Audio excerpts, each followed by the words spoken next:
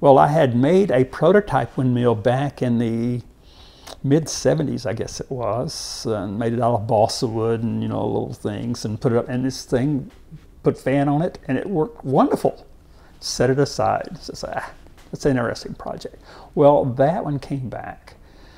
When I researched all the windmills we had, all of them I could find, none of them worked at low wind speeds. And the ones who worked at the upper wind speeds were questionable because of how often they had wind speeds big enough to make them work. Example, these big wind turbines and things of this nature. Do they work? Yes, under the right conditions. But given the overall process of it, we won't make money off those. I think we make money off of them simply because the government subsidizes them with our money so that they can be profitable. Well, in looking, I could not find a windmill that would serve my purpose, one that would produce large amounts of energy at low air speeds. And there's a reason for it, because the air density, the energy and the air density of air at those speeds is extremely low. It's just like the energy density of solar is extremely low. And so I was needing to tackle a problem that was going to be difficult at best. And yet, I knew nothing about wind as such other than being a pilot and some of the aspects of that which helped me in this. And I went back to my old windmill that I had originally done, and we have two axes of windmills. One's a horizontal axis windmill, and those look like a propeller that you see on the end of an airplane, and the axle in the windmill is horizontal to the surface of the earth, so it's pointing straight out. Those typically are screw machines. I know they call them different things, but to the bottom line is they're a screw machine.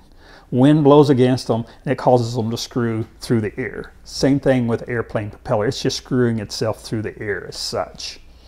And it causes them to turn. The efficiency of them isn't that great. I think there's something called a Blitz standard or something, I don't know if I pronounced it right, of the maximum efficiency you can get from a windmill and things of this nature. But it's primarily set toward the horizontal windmills. Vertical windmills, which is what I'm going with, means my axle is this way, or this way, which is what you say it. And mine turns like a merry-go-round would turn. And this, I was watching some stuff on YouTube, and it's some of the things that's out there would give you the impression that vertical windmills really have their problems. And I agree with the person, major problems. There's a reason why the horizontal windmills have dominated the market ever since windmills exist, including back in the Dutch days when they had the ones with several fins on them that went around and around, several blades. Horizontal windmills also. You saw very, very few vertical windmills of any kind from anyone unless they put them in a turbine format. And that wasn't really known.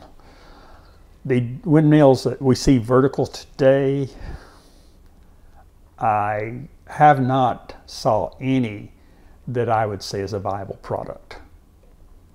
Again, I'm not a big connoisseur of things. I try not to look at anything anybody else is doing when I'm inventing, because it causes me to get off focus. It causes me to think like them.